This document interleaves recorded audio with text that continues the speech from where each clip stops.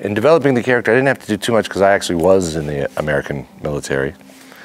And we actually did do a UN mission once off the coast of Yugoslavia in the Adriatic. So I've had some experience in that realm and felt that I could use that with my interpretation of Jim.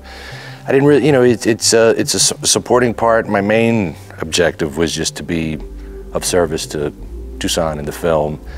And so I think that role was just to basically show what that presence looked like in Kosovo during that time. Main focus should be Danica and Slavko, the daughter, and the family dynamic. So I mainly wanted to be there to help.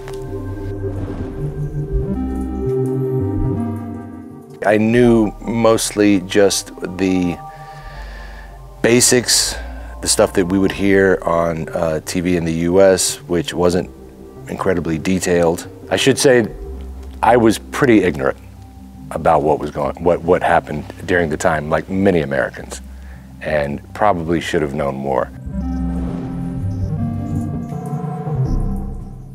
Danica, I find very inspiring. I love watching her work. We met working. She's an incredible talent, and